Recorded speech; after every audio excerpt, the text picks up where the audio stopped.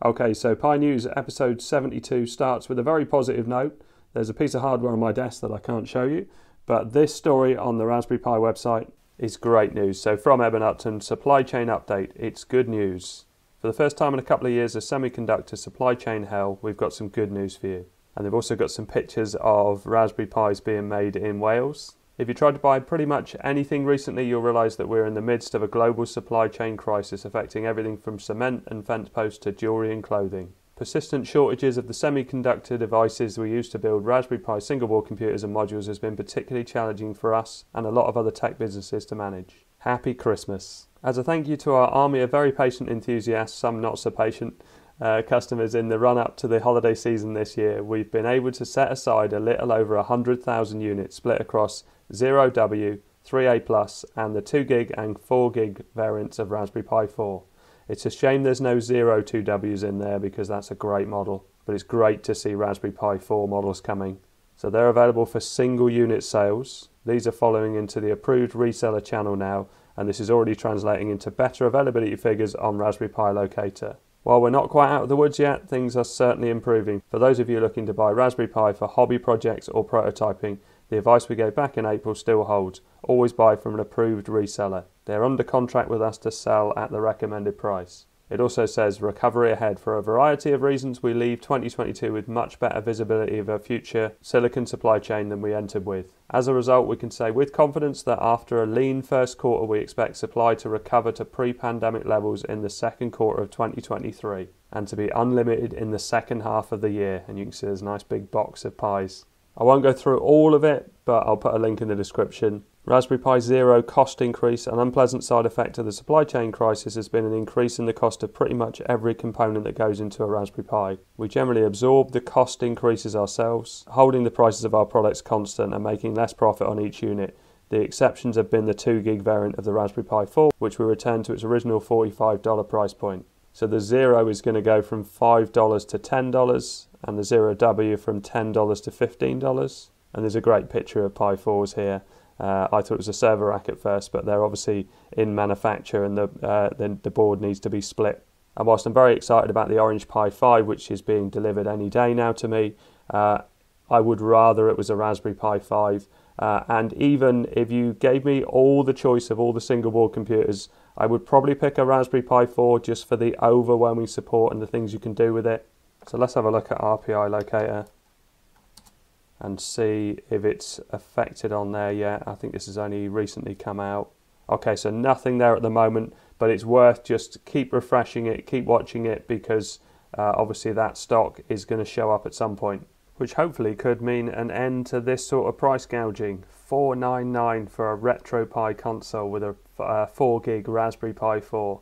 Yeah, hopefully those days are over. So from Facebook, Berry server, which hasn't been maintained very much recently. The message here: hi there, I've been busy as a web developer server admin. 7 months have passed without any OS image update. I'll dedicate more time to it from now on, starting right now. I fixed the support request form at the website. I'm checking support request emails again. Next week I'll upgrade. I believe more than 50 OS images. And if we scroll down in the post, fun fact, the main BerryBoot developer is Floris Boss, who is also the writer of Noobs and the Raspberry Pi Imager at Raspberry Pi Foundation. If you don't know what BerryBoot is, it's a very good piece of software that allows you to run multiple operating systems off one drive. Also, you can create your own images and convert them. I've got separate videos on that. But yeah, great to see that's being maintained. Be nice to see my KDE Plasma build on there. So new software updates, Diet Pi release version 8.11, very nice lightweight operating system.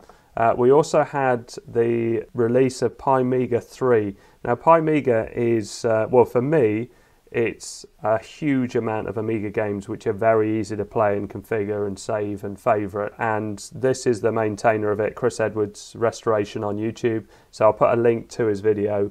Definitely worth checking out. There are thousands of Amiga games and there's some real gems in there, so I will be trying that in the future. But if you check out his video, he tells you all about it, goes through all the ins and outs of it. There's loads more it does aside from games. I use it for the Amiga games, but there's loads more aside it does, and definitely worth checking out. We've also had updates from Omnirom, so that officially supports the Raspberry Pi 4, and they're on Android 13, and a very good version of Android worth checking out as well. From Facebook, this project working on a low power SDR radio cyberdeck build. Just thought it looked really nice as an image. There's this one as well, which shows I quite like the placement of these ports, or that must mean that lid's quite chunky.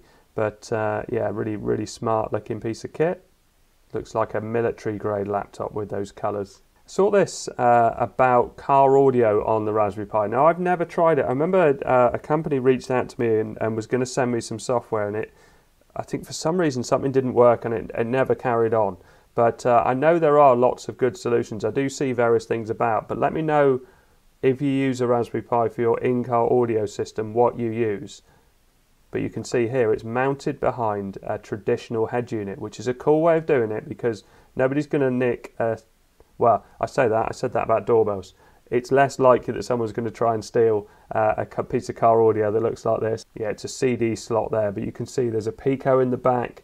It looks like a Raspberry Pi 4 here upside down, and various different screens and things. But it looked like a really interesting post. And some more builds from RetroPie Official on Facebook. RetroPie Lite CM4 Pi handheld now open source on GitHub. Based on the CM4 handheld, we built the RetroLite CM4. And there's loads of details there, loads of images. Really nice to see something like this that you can build yourself. It's a nice looking piece of kit. And you can see, oh, it looks, well, in this case, it looks like it comes with a Pi. So I don't know what sort of price you're going to look for that. Even a dock. Yeah, very neat. And I saw this from Keyboard Dweebs. Every keyboard is open source and available. You can see there's a Raspberry Pi Pico in the middle of this and some nice raised keys. And there's various different bits of kit you can use if you want to build your own keyboard. Next up, I had a comment from someone, and that's not me being lazy. Their name on YouTube is someone, and it was about a Raspberry Pi Power over Ethernet adapter. And you can see here, mini Power over Ethernet hat. So Power over Ethernet basically means that you can plug an Ethernet cable into the device, and it uses that for power. Very cool for if you've got, say, remote cameras or remote machinery and you haven't got mains sockets there. As long as you can get an Ethernet connection to it, you've got the internet and you've also got power.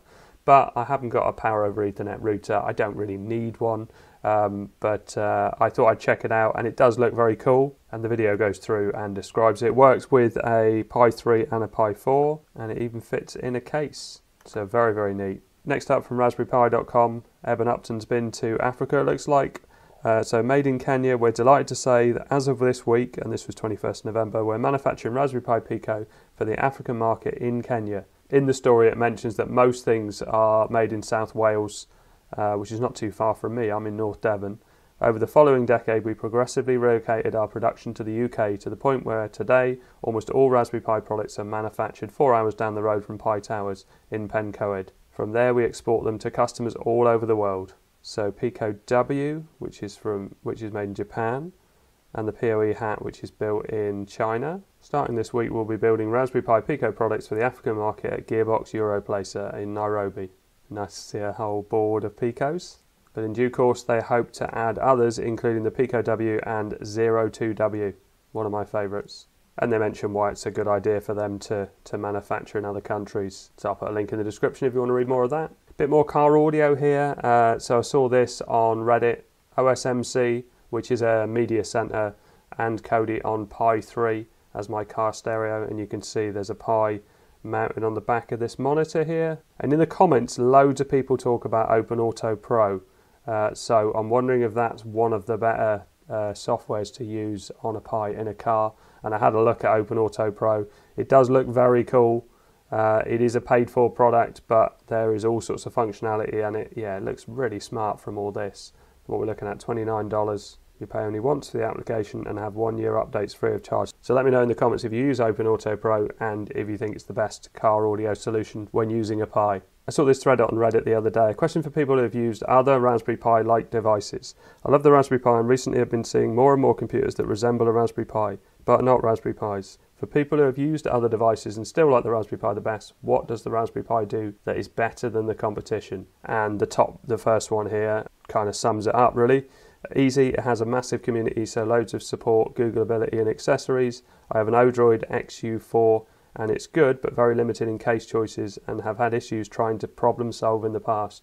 If you want a case, an adapter, a bracket, it will be available for the Raspberry Pi if it's available for anything.